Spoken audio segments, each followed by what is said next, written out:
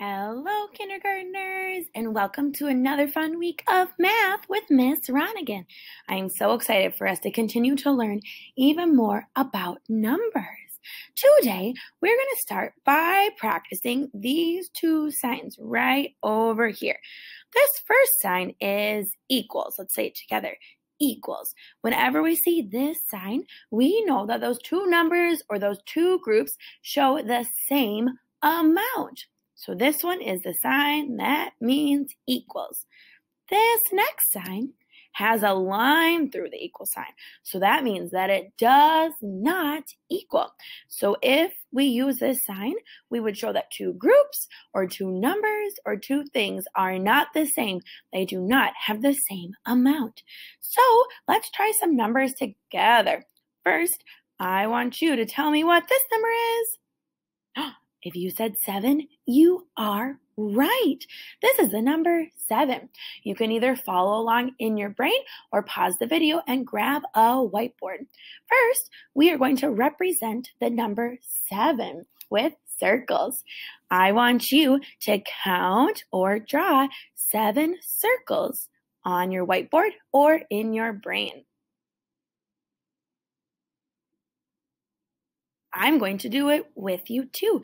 There are so many different ways to make 7 that you do not have to do it the same way I do.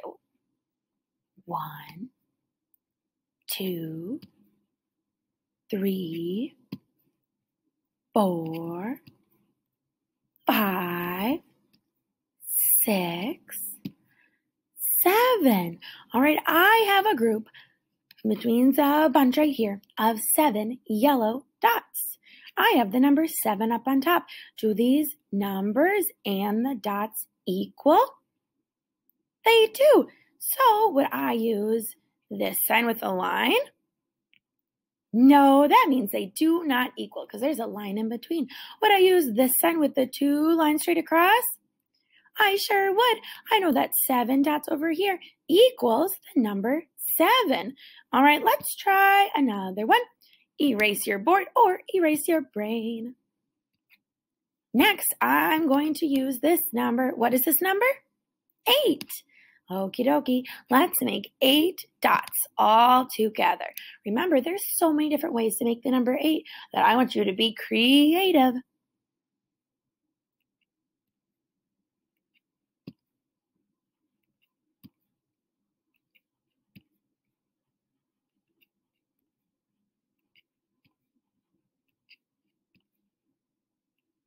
All right, this is the way that I made 8 dots. Did you make it like this? Show me with your thumbs. Thumbs up if you made it this way. Thumbs down if you made it a different way. Great. So I have the number 8. Let's count our dots together. 1, 2, 3, 4, 5. I know that there's a 5 group on top, so let's add on. Put 5 in your brain. So you have 5, and let's keep counting. 6, 7, 8. I have 8 dots, and I have the number 8. Show me with your body. Do you have 2 lines across, or are your arms straight across for the equal sign? Do the number 8 and the dots 8 equal each other? Or do you have your arm going straight up and down like this does not equal sign? Ooh, show me with your body. You're right. It's the equal sign. So the number 8 equals all of these 8 dots. Awesome job. Now I'm going to show you some dots, and I want you to count them in your brain and show me with your body. Do they equal? So do you have 2 arms that are straight across, or does not equal, which means you have an arm that goes straight sideways? All right, count all the dots and show me with your body. What sign should I use?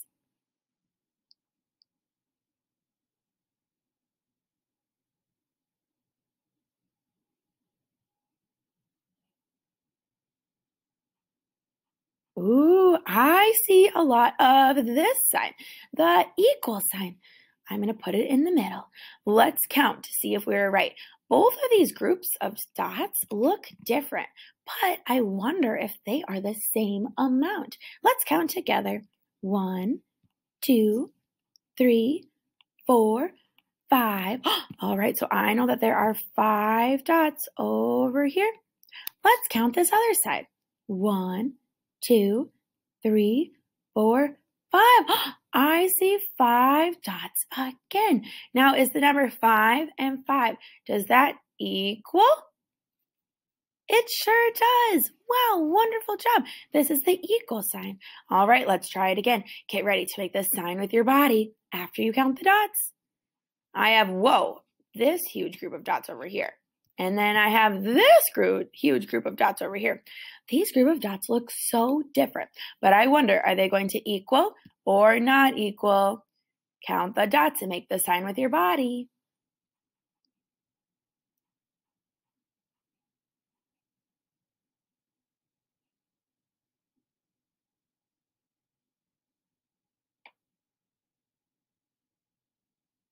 Great job. I love seeing all those fingers touching and counting. I see a lot of arms that are straight across, which means that they equal. Awesome. Let's count together to double check. We're going to count nice and speedy, so get your finger ready so we can touch and count together. 1, 2, 3, 4, 5, 6, 7, 8. Okay, over here we see 8 dots. Now let's count the other side. 1, 2, 3, 4, 5, 6, 7, 8. Wow, I also see 8 dots. Do the number 8 and the number 8 equal? They sure do. Awesome job. Now, I want you to close your eyes. Close your eyes, close your eyes. I'm going to make a couple changes. I want you to open your eyes when I say bananas, and I want you to count one more time to see if these dots equal or do not equal. Okay, I hope your eyes are closed.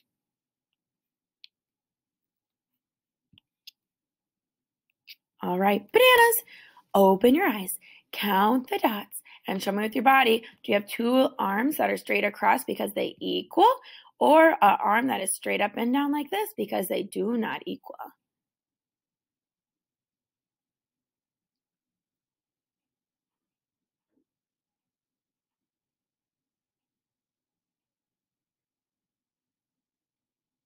Ooh, I love how fast you're counting today. I see a lot of arms that are straight sideways, which means they do not equal. But it is always good to double check. So go back and check again to see if we're right. Let's count them together. 1, 2, 3, 4, 5, 6, 7, 8, 9, 10. I see 10 dots. Did you count 10 dots with me?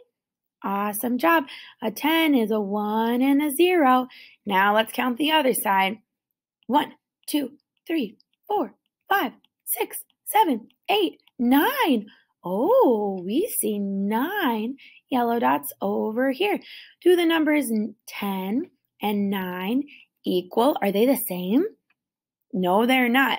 We are right. They do not equal. They are not the same number.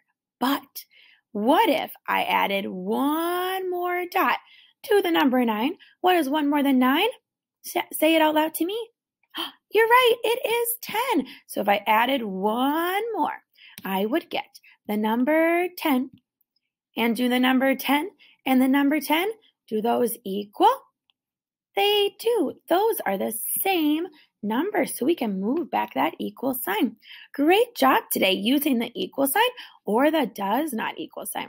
So today, in your math workbook page, first thing we do is always the same. Pick up a pencil and write your name. My name is Miss Ronigan, so I'm going to write Miss R. Then you are going to need a blue crayon and a red crayon. Oh, but first, you're also going to need a pencil. It says use a pencil or marker. So if you have a blue or red marker, you can use that too. And trace each number 2 times. Use the color blue to trace the 6s and the color red to trace the 7s. So first, we're going to trace the number 6 in what color? Blue. And how many colors are we going to trace it? Or how many times? 2 times each. So I'm going to grab my blue. I'm going to look for the number 6. Is this the number 6? No. Is this the number 6? Yes. So I'm going to trace it 2 times. Count with me. Whoa. 1, 2. Yikes. I'm going to try that again because I want to do my best and try to stay right on the line. All right, let's try it again together. Count with me.